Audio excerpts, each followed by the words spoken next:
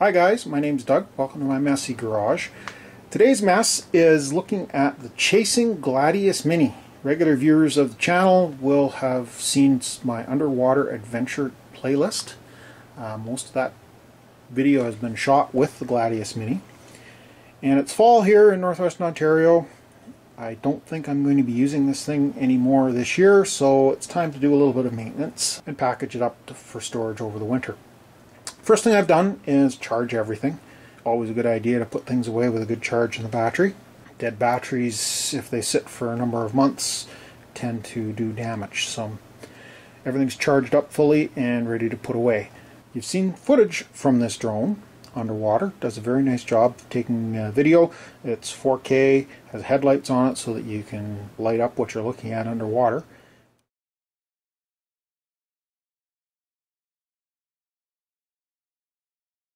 But I haven't shown all of the components. So here's the Gladius Mini. It has 5 thrusters. You've got 3 that are up and down and 2 that are forward. Unfortunately, this unit isn't capable of going sideways. It's only capable of driving straight forward based on these thrusters and turning.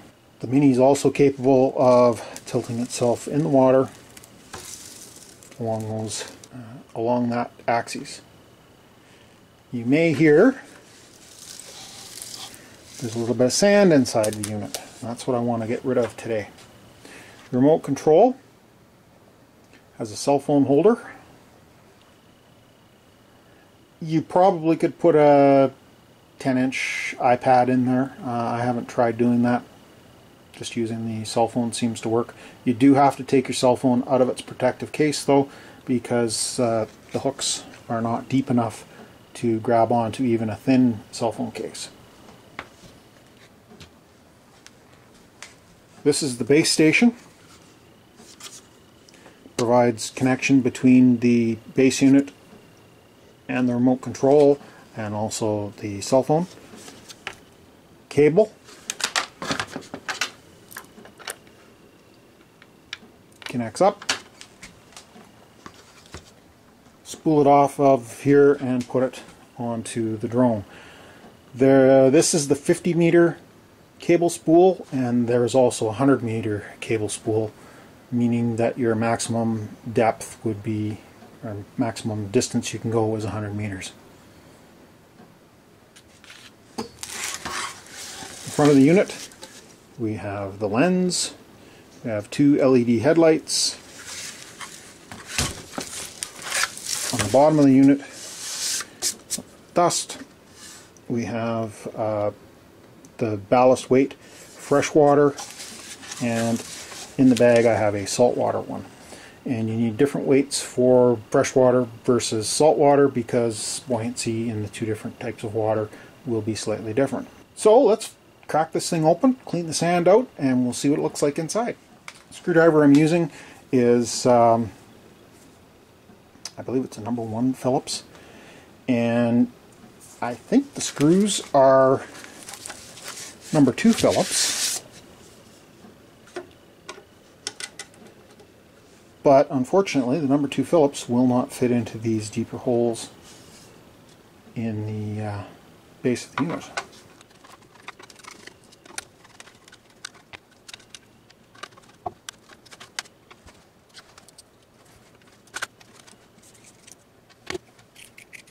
So for those of you who are asking the question, how come there's sand in a drone that's designed to go in the water? Well, I had it in a gravel bottom creek, and unfortunately still learning how to use it, and I ended up dropping it into the bottom, kind of forcing the bottom of the unit into the gravel of the bottom. So we got a little bit of sand in there. You don't want to watch me take out a whole bunch of screws, so I'll stop the camera here for a minute, take out the screws, and bring you back when I'm ready to start cracking this thing open. Okay, I think we've got all the screws loose.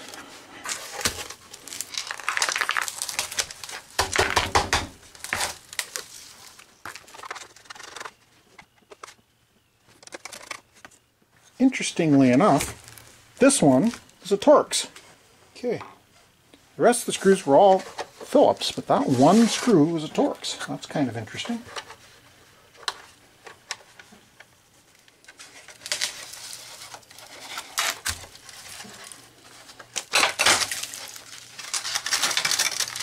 And there we go.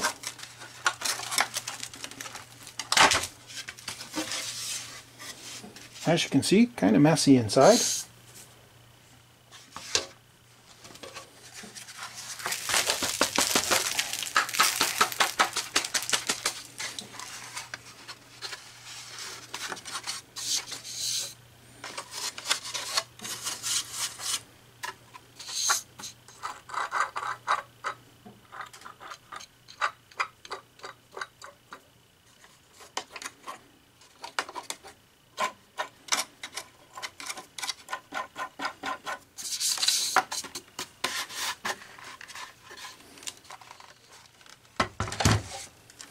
Let me clean up the worst of this sand, and I will bring you guys back and we can look around the unit. Okay, so we've got a parts brush.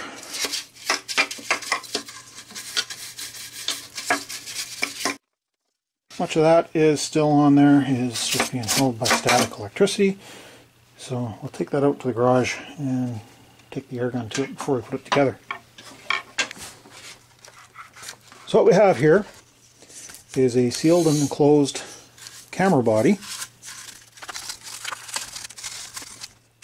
The wires come out the back of the camera body and run to the data and charge port in the top, and also come to each of the thrusters and the headlights.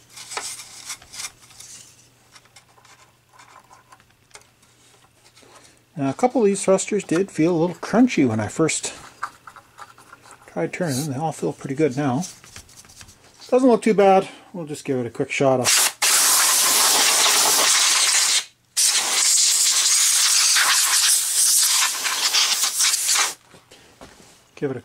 duster. There we go. Clean enough. So as you can see, the vents here and the fact that there's no seal around this doesn't, there's no attempt to try and keep water out of the body of this. If they did try and keep water out of the body, it would create a lot of buoyancy and would make it more challenging to have this thing drop through the water. I'm very surprised just how much sand there was in this unit. It doesn't have a whole lot of space to get in. Basically, the only way it could have gotten in here is through these vents. But we've got it cleaned out now. That's the main thing. Just so we can put this thing back together.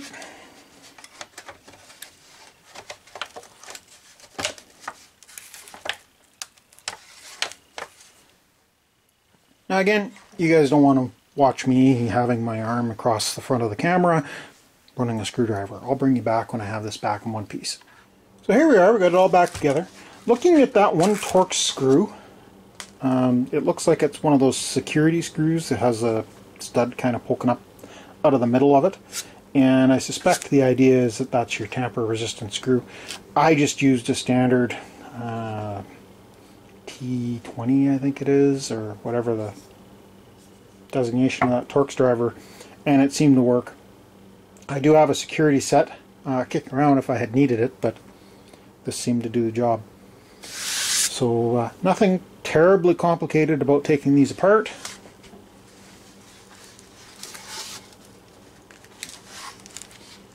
And there's the unit. How do I like the Gladius Mini? I really do like it. If I were doing it again and money weren't a large concern, I would probably get the M2. The M2 is far more capable. You can transit like that.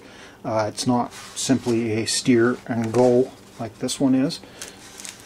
The M2 is a larger machine. Also, the M2 has an accessory. You can put a grab claw on it, so you can actually go down and grab onto something and bring it up, or take something down and release it on the bottom. All of which the Gladius Mini in its stock form is not capable of doing. It takes fantastic pictures underwater. Interestingly, where I got all of this sand was in a creek where I'd heard rumors of sunken snow machines. Wanted to go see if we could find them.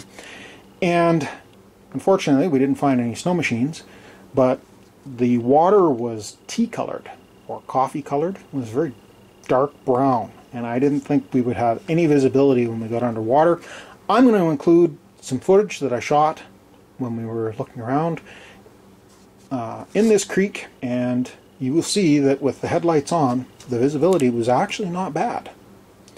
Anyways, thanks for watching this one. Enjoy the footage of the underwater drone. There's nothing really exciting down there other than seeing the or how good the visibility was in poor water conditions.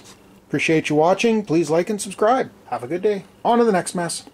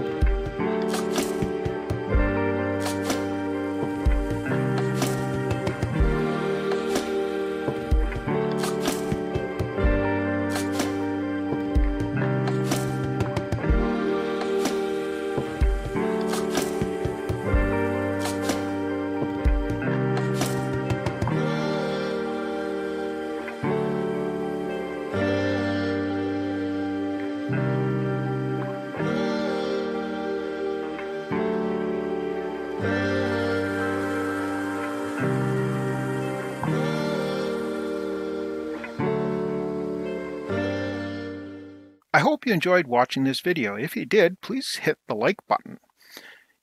If you're not already subscribed, please consider hitting the subscribe button. And for more great content from Doug's Messy Garage, select the video that YouTube thinks you'll enjoy. Thanks for watching.